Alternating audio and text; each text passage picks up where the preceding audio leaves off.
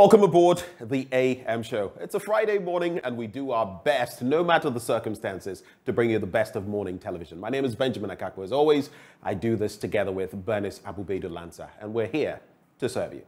Now, this morning, even as we remain in our Ghana month and we kick-started the show on that front, you do know that shortly I'll be bringing you the latest in the world of news as far as Ghana is concerned. And right after that, our own colleague Samuel Kojo-Brace will join us as we get into the papers this morning. But when we get into our big stories, two major things you can expect. One, Parliament. And it's all about those three bills before Parliament, financially, to steamroll the economy. But the point is, what is going to be the way forward? There was no resolution yesterday. The caucuses met. They had their deliberations. Today, voting will happen. Which side will have the numbers? Will the governing administration be able to get past that line that they need to get to?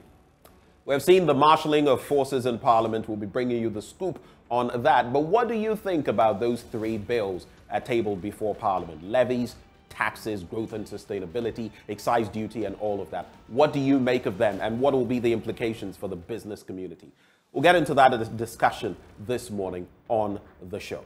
But also, on the second belt of the conversation, Golden Star Wassa Resources. Recently, there was that raid of that entity. The Ghana Police Service stepped in.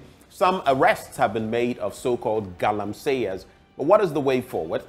And how is that entity going to protect its resources moving forward to forestall similar attacks in the future? We'll be bringing you details of that conversation as well this morning on the AM show. It's a Friday. Stick and stay with us as we serve you the finest of morning television. My name is Benjamin Akakpo. Stay with us. Up next, the news.